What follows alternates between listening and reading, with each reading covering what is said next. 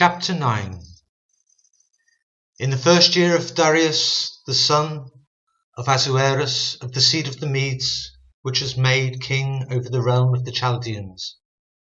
In the first year of his reign, I, Daniel, understood by books the number of the years whereof the word of the Lord came to Jeremiah the prophet, and he would accomplish 70 years in the desolations of Jerusalem.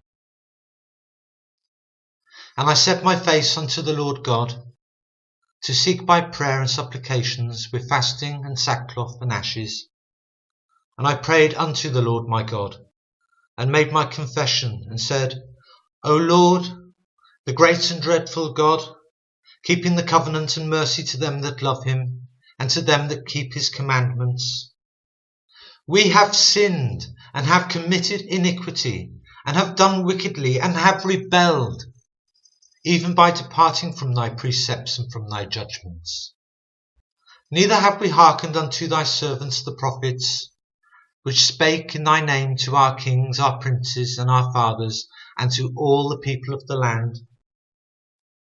O Lord, righteousness belongeth unto thee, but unto us confusion of faces, as at this day to the men of Judah and to the inhabitants of Jerusalem, and unto all Israel that are near and that are far off, through all the countries whither thou hast driven them, because of their trespass that they have trespassed against thee.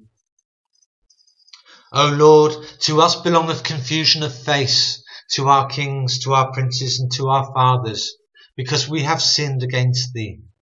To the Lord our God belong mercies and forgivenesses, though we have rebelled against him. Neither have we obeyed the voice of the Lord our God, to walk in his laws, which he set before us by his servants the prophets. Yea, all Israel have transgressed thy law, even by departing, that they might not obey thy voice. Therefore the curse is poured upon us, and the oath that is written in the law of Moses the servant of God, because we have sinned against him. And he hath confirmed his words, which he spake against us, and against our judges that judged us, by bringing upon us a great evil.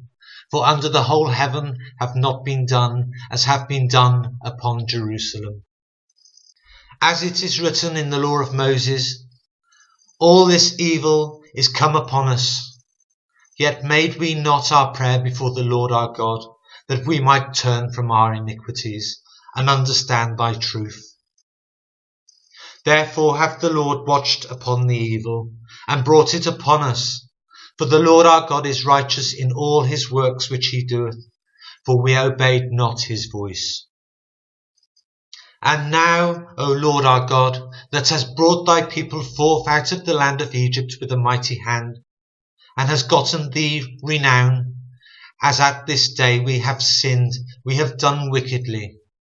O Lord, according to all thy righteousness, I beseech thee, let thine anger and thy fury be turned away from thy city Jerusalem, thy holy mountain, because for our sins and for the iniquities of our fathers, Jerusalem and thy people are become a reproach to all that are about us.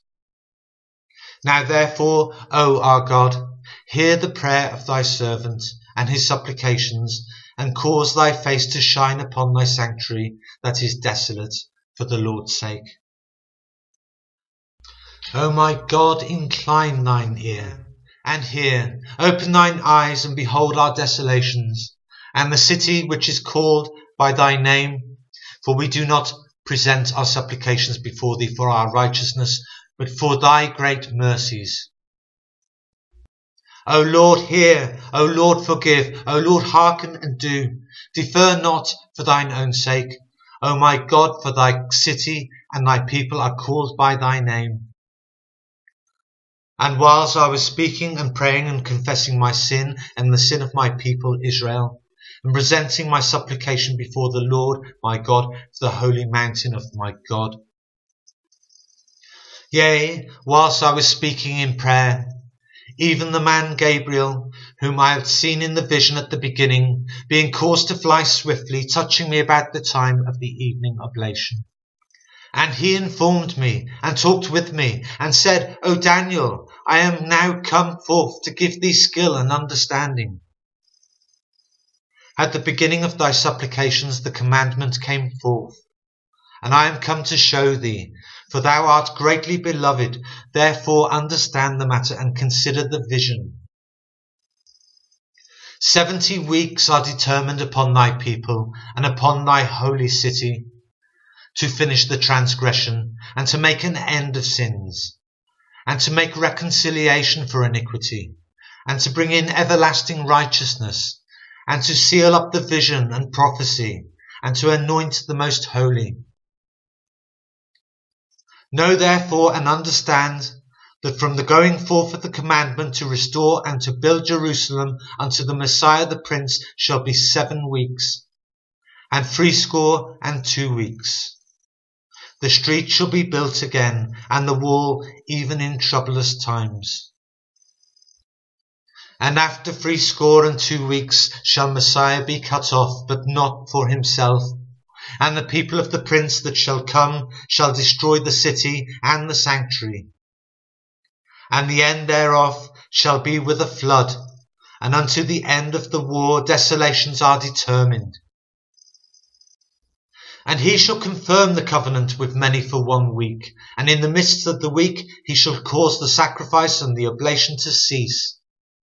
And for the overspreading of abominations he shall make it desolate, even until the consummation, and that determined shall be poured upon the desolate.